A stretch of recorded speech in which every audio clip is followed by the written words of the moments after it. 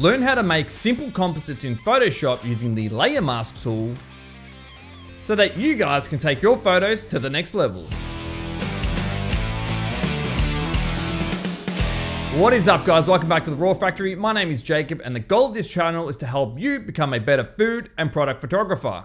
To help you guys understand how a layer mask works, I'm going to show you a quick example. Take a look at this orange image. If I make a new layer and call it blue, then make a selection and click the mask icon, Photoshop makes a new black and white layer beside it. Notice that what is shown as black is hidden, and what is shown as white is what we can actually see. Pretty cool, right? But check this out. If I grab the brush tool and select black as my color and now paint in with black, you can see it hides more of the blue. And if I paint in with white, it does the opposite. Guys, are you getting this? Are you getting this? Well, that was too close. Too close, man. Now that you guys know how to use the layer mask tool in Photoshop, I'm gonna show you guys a real life example. Take a look at this drink shot. I have inserted both images into Photoshop, one with the lemon sitting perfectly at the top, and the other has the liquid in it, which has made everything sync. So I wanna merge these images to make the perfect shot. And thankfully, I know how to use the layer mask tool.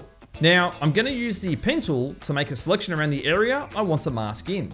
Double click the layer mask to give it a name. Command click the layer mask to create a selection, head back over to the layer, and now click the layer mask icon. Bam, bam, just like that. Not bad, good job. No, not this again.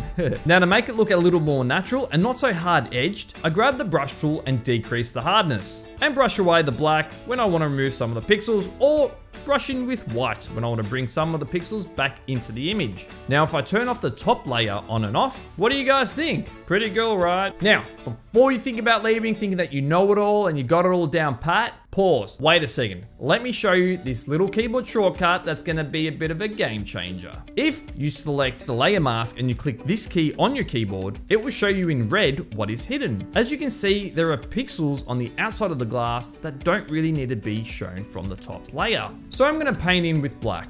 And as you can see, as I paint in with black, it shows that area as red, meaning it is hidden. And now to turn off this super helpful guide, all you have to do is re-click that exact same button. What can I say?